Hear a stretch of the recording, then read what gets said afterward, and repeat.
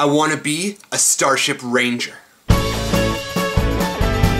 Hey YouTube, can we talk about interstellar comedy with a heart? I just got back from Chicago where I saw the opening night performance of the new Team Starkid show, Starship. You've probably heard a lot about this play if you're a fan of a Harry Potter musical or a Harry Potter sequel, and let me tell you, Starkids, you will not be disappointed with this new show. It's totally awesome. Now, unlike the previous Starkid shows, this musical is set not in a world of fantasy, but of science fiction. Now, being a sci-fi geek myself, I was pretty excited. As always, I can't tell you the particulars of the plot, but I can tell you it centers on a character named Bug and a group of Starship Rangers. And trust me, by the end of the play, you will want to be a Starship Ranger. Probably. Maybe. I don't know. We'll see. Part of what was really insane about the show was not only the performance itself, but what I found when I arrived at the theater, which was... That would be cool if you were actually hot. Hey, Ron, come on, with the only princess she's got. It's cool and it's totally awesome. And then I headed backstage to talk to some of my friends on their thoughts on the show. We are backstage at Starship. Hey, I'm Dylan Saunders. Hey guys, I'm Joe Walker. Hi, Alex. You're such an actor right now with your coffee. It's tea. Oh. Aliens meets Little Mermaids with a hint of Avenue Q and Starship Troopers. I had a puppet, a designer and creator who does some work for Jim Henson and stuff like that. He made maybe 29 puppets for the show. I'm the Little Mermaid of the story. In every way. An actual 3D puppets, and then we have some 2D cutout stuff. Like here's a leg of a spider. I play a few characters. Everyone plays at least one character. I'll tell you about one character I play. Everyone does play at least one character. That's why they're in the cast. Yeah. Everyone plays at least one character. My favorite thing is in Act 4, Scene 17, but my lightsaber keeps shorting out. And so I've had to rely on jetpack and blasters to do all of the stage combat. Just that right there. Could be anything. That's a tease. Could be a spider leg, it could be a piece of poo. One character I play is a lot like some of those weasels from Who Framed Roger Rabbit. The show's been going really well. All of the puppets work really well together. The aliens are awesome. The cast is great. You're going to love the new people. Brant, Meredith, and Denise, they're all wonderful.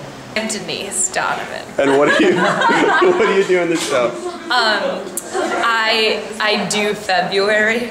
I think the puppets are really beautiful. I just love puppets. I've always loved the Muppets and these guys. They're really good actors. They're the best actors in the show. I do enjoy working the puppet. I think working a puppet is one of the most fun things I've ever done. In one of our shows or in most shows. It gives you the opportunity to kind of drop all the physical things that you usually would do, kind of supplement them into a puppet's movements. We're gonna get one interview with Dylan not walking by. After that's done, I find the unobtainium finally. And then that's pretty much the end of the show. Crowds have been fantastic. So far, people have been very receptive to the story that we have been creating. So you have to stay tuned for Act 4. After you think the show's over, you wait about 3-4 hours, I come out with a jetpack and a lightsaber. Starship is littered with inside jokes and references, and I'm happy to say not just pop culture references to today, but to movies from when I was growing up. Things like Starship Troopers and Scream. Even a couple references to Star Trek II, The Wrath of Khan, if you're paying attention. Songs, which were written by Darren Criss, who is not in the show to the chagrin of many crying Glee fangirls, are excellent as well. In the Potter shows, I feel like the songs stood out much more on their own, whereas in Starship, they are much more part of the plot, which is to say that I think every song has a reprise, which is really cool because I like reprises. Most of all, this show brought into really sharp focus what I love most about the Starkids, which is that they are just playing make-believe, and they're getting to do it on a very large stage with a budget and have a musical erupt behind them, but at the end of the day, they're just kids playing make-believe and being absolutely ridiculous with it, which is why I think their shows are so successful, because they have the freedom to just allow themselves to be kids in the backyard. It takes a real type of courage to be able to get up on stage in front of that many people and say, yeah, I'm gonna be really silly. I'm gonna play pretend. Do you want to play with me?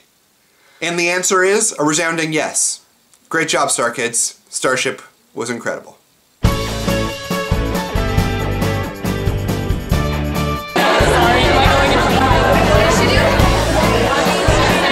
Are you guys excited about seeing Darren?